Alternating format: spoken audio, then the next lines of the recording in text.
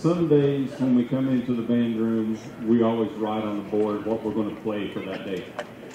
Whether it's going to be a concert band piece or we're going to work on some pet band stuff or whatever the case may be along the way, we kind of write it on the board.